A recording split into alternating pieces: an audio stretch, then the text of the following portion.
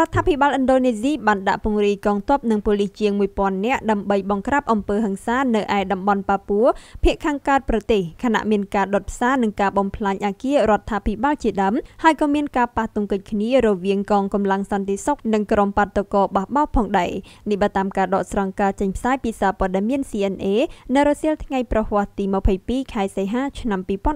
2019 ការផ្ទុះបាតកម្មនិងអំពើហិង្សានៅខេត្តប៉ាពួរក្នុងសប្តាហ៍នេះគឺចាប់ផ្ដើមចេញពីការឃាត់ខ្លួនក្រុមនិស្សិតមកពីតំបន់នេះនៅទីក្រុងសូរ៉ាប៉ាយ៉ាលើកោះជ្វាកាលពីថ្ងៃសៅរ៍សប្តាហ៍មុនដែលត្រូវជាបុណ្យឯករាជ្យជាតិរបស់ឥណ្ឌូនេស៊ីនៅតំបន់ប៉ាពួរសកម្មភាពវាយប្រហារដោយក្រុមឧទាមដែលតស៊ូចង់បានឯករាជ្យតែងកើតមានឡើងជាញឹកញាប់និងបង្កឲ្យមានមនុស្សស្លាប់ជារឿយៗកងកម្លាំងរដ្ឋាភិបាលរបស់ឥណ្ឌូនេស៊ីក៏រងការចោទប្រកាន់ដែរថាបានប្រព្រឹត្តអំពើរំលោភសិទ្ធិមនុស្សជាច្រើនប្រឆាំងនឹងជនជាតិដើមនៅតំបន់នេះគួរជំរាបថាតំបន់ប៉ាពួរដែលមានខេត្តប៉ាពួរខាងលិចនិងខេត្តប៉ាពួរស្ថិតនៅជាប់ប្រទេសប៉ាពួរញូហ្គីណេលើកោះញូហ្គីនីភាគខាងជើងអូស្ត្រាលីប្រទេសឥណ្ឌូនេស៊ីទទួលបានសិទ្ធិគ្រប់គ្រងតំបន់ប៉ាពួរកាលពីទសវត្សរ៍ឆ្នាំ